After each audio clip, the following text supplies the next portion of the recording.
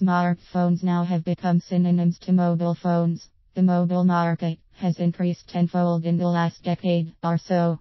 Smartphones now are more connected than ever. The average user of a computer would find itself easily replaced by the smartphone usage. Whichever websites that you open on your computer all now have apps for phones. The experience of using apps on the phone is richer than ever. A phone is going to be with a person for almost the entire day, and this makes sending information across very easy. All these factors have made advertising on mobile phones a very suitable medium. Connect with your customers anytime. The constant access to a smartphone is perhaps the most lucrative thing about advertising on those mobile phones. Vendors and businesses can convey their ads in the most effective manner. An average user opens and closes a particular app several times in a single day, so your ad is bound to be seen at some point or the other.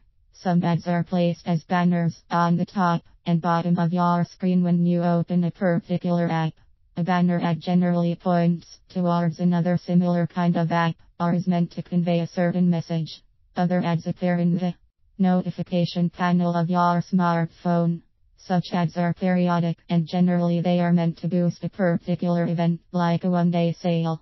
Another type of ad is the kind that pops up when you are using an app. Such ads, although have a 10% chance of getting noticed, they can get really annoying, leading people to uninstall the app altogether.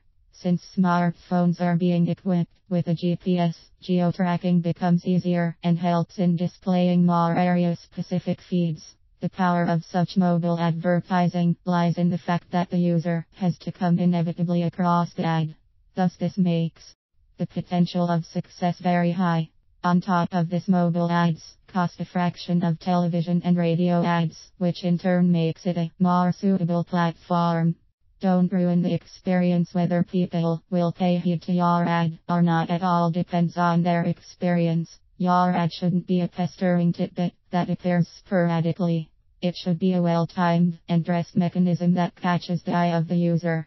Try to integrate the ad with the flow and working of the app. That will give a smoother interface. Also make sure that your ad is compatible with devices of all resolutions and screen sizes. Test run your ad on a various set of devices running on different OS before launching it live. Also take into consideration that not all type of phones support all type of ads. Work smartly to utilize the limited space and resources you have. Putting up video or audio ads is generally discouraged since it causes high data charges. So play your cards right and catch the user's eye.